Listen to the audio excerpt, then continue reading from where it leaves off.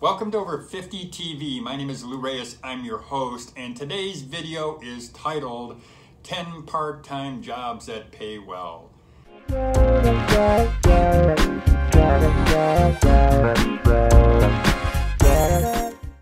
Welcome back to Over 50 TV. My name is Lou Reyes. I'm your host. And before the break, I told you that I'm going to tell you about 10 part-time jobs that pay well. And let me give you some qualifiers on this.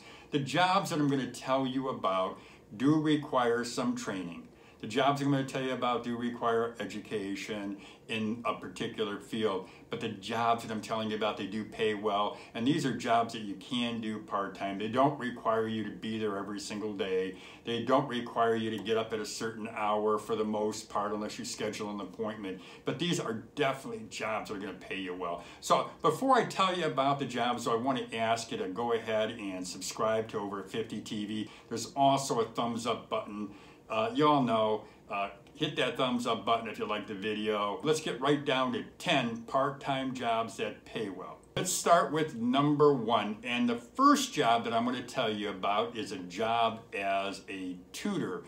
You know, I've been to some stores, I've been to coffee shops, I've seen tutors sitting there with young kids, and they're basically sitting there going over their lessons with them, going over the books with them. Now, the thing that's nice about being a tutor is the pay is right around, according to, and I'm going to read this here, according to Indeed.com, the average tutor makes $21.33 per hour. Now, a lot of that does depend on the area that you're in, and of course, it's probably going to depend on the subject that you're teaching as well. But a tutor is a great part-time gig. You set your own hours, you set your appointments.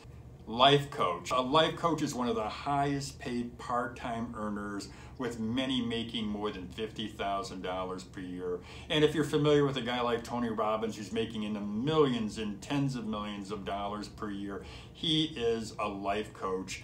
And a life coach requires someone, and it says here, to be compassionate, have good listening skills, and the ability to creatively problem solve. And certainly the people that I know who are life coaches, the people who I've seen on videos or seen in person, they definitely have those qualifications. And according to ZipRecruiter, a life coach can make as little as $30 per hour, or, as I mentioned, a whole lot more. Okay, here's another nice part-time position that pays well, and that position is the position of being a freelance writer. And as a guy who owned a chain of business-to-business publications, as somebody who owned a weekly newspaper, I'm definitely familiar with freelance writers. I would hire a freelance writer to supplement my staff. If I didn't have a person to go out on an assignment, I'd just give a call to a freelance writer, and they'd take that assignment, and they'd get paid either by the word, they get paid by the assignment. If it was an assignment that required a lot of research, they charged me a little bit more. If it was an assignment that didn't require a lot of research, I'd get paid. They'd actually get paid less. Or in some cases, I'd hire freelancers on basically what I would just call a retainer. If I needed them during the month to do 3 articles, 5 articles or more, I would just arrive at a fee to pay them, and that would be it. But a freelance writer is a good position if you're looking to be able to work out of your house, you know, maybe go out and do an assignment, meet people. Freelance writers can pay well, but it depends really on how much you want to put into it. If you just want 1 or 2 articles a month, you can get a good client who will pay you on a regular basis, you're set. Another part-time position that pays well is a freelance graphic designer, and you can be paid up to anywhere from $50 or more per hour, depending how good you are, depending how talented you are. But what I like about this position, and I'm bringing this up to you now, is because I do have some experience with this position. I mentioned another position, a freelance writer that I have hired in the past. I've hired many freelance writers. But in this case, a graphic designer, freelance graphic designer, is a good position if you're just looking to work out of your home, or if you're only looking to work a few days a week or a few hours a week. You just have to know some good graphic design programs. You've got to have a computer, and you've got to have some design knowledge. And I believe it's something that you can acquire fairly easily in terms of design knowledge. But a good graphic designer, again, they can make some pretty decent money. I've seen part-time graphic designers making up to $50,000 a year, just part-time. Here's another part-time gig that'll pay well, and that's a hairstylist. You know, a hairstylist definitely is going to require some education. It's going to require some certification. There's training programs. A hairstylist must complete a training program approved by your state's cosmetology licensing board. That education, you can go online and you can look up a hairstylist. But I do think a hairstylist as a profession, it's a nice profession. You can make about $14 per hour according to ZipRecruiter. That's what the average hourly wage is nationally. Of course, it does depend on the region, the area that you're in. But the thing that's nice about being a hairstylist and about the income is you do get, for the most part, you're going to get tips. So add that tip in there and your income could go way up. Another part-time job that pays well is a fitness instructor, and I really like this position.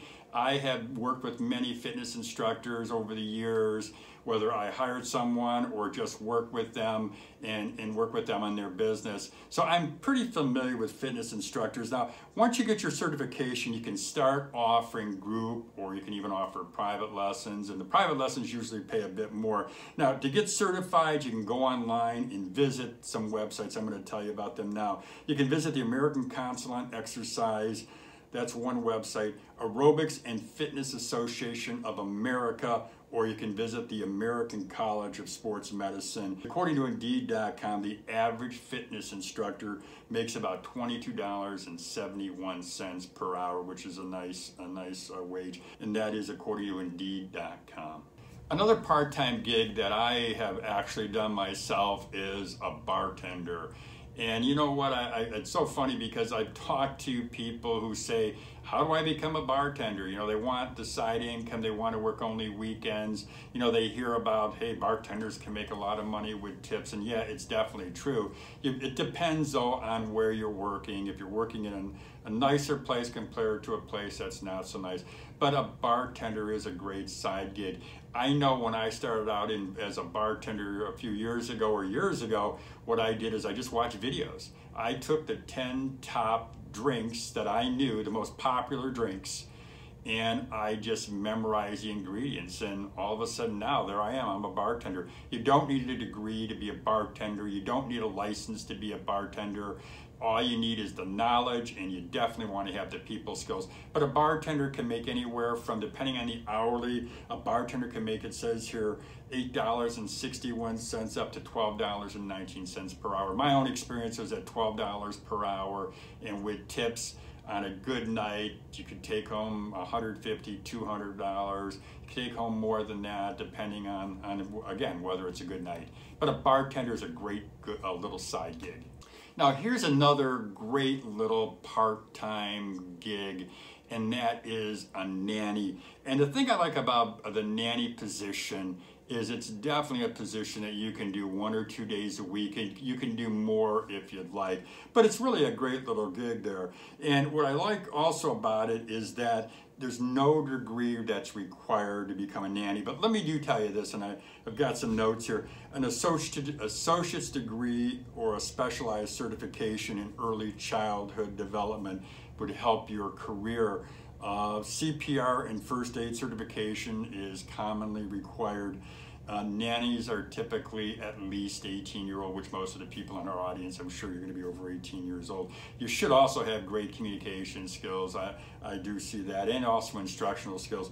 Now, the hourly rate does depend on the number of children that you are taking care of. It depends on on the geographic area as well. But on average, according to ZipRecruiter, a nanny makes anywhere from $12.24 an hour to $17.34 per hour. So you can see it's a great little side gig. There is some education required, as I mentioned here, but it's a job that you can do part-time. Massage therapist. Now, this is a great little side gig, and I've worked with some yoga studio owners, and I've seen massage therapists come in, and a yoga studio owner would have a room where they would offer massage, and a massage therapist would come in and do a massage and make anywhere from $100 to $120 working on a client. So it's a nice side gig because it could come in on their own hours when the need was there. It's part-time. They get or they make as much money as the effort that they put into the job. So massage therapist is a nice gig. And the thing about massage therapists, according to the U.S. Bureau of Labor Statistics, massage therapy jobs are expected to increase at an astonishing rate of 26% through 2026 in comparison to the average growth of 7%. The average growth of 7% for all other occupations. So if you're a massage therapist, chances are you've got a gig that you know you can feel confident that you're going to have that gig for a long time. Now, according to ZipRecruiter, the average wage for massage therapists, or the range I should say, is between $20.13 per hour to a high of $28.51 per hour. That's if you're working for somebody else. But if you're working and you're going in and you are just freelancing, you can make, and I've seen you can make $100, $120, you can make more than that. Selling items on eBay. And I work with a client who does sell items on eBay. And what he does is he goes out on a regular basis, on a weekly basis. He'll go to garage sales, he'll go to estate sales, he'll buy items, he'll negotiate the price as low as he can. Then he goes back to his house and he shoots a picture of it, puts it up on eBay, and on his site on eBay, and he basically becomes a reseller. He's selling that products. But I've seen him, knowing his numbers, knowing he puts in part-time hours, very part-time hours, maybe a half hour to an hour a day in some cases, but he can make anywhere from $400 to $1,000 per month. And this is working completely part-time. Now, granted, he does go to some estate sales and garage sales, as I've mentioned. He enjoys doing that, but he makes a real good income. And he's a small business owner who uses eBay as his income source, as his platform to resell products. I hope you got some value out of this video. I know I had some fun putting it together, did some great research, talked to quite a few people, wanted to make sure that what I'm telling you is extremely accurate, and what I'm telling you can offer you some great value. So listen, speaking of value, if you enjoyed this video, please go ahead and give me a thumbs up. Just click on that button. If you do that, that lets me know that you enjoyed the video. There's also a subscribe button. Please subscribe to our channel. Just hit that little red button. There's a little bell. If you click on that little bell, you'll get our latest updates and they'll be delivered right to your inbox. That's all I got for you today. Have a great day, everybody, and I look forward to meeting you and talking to you again soon.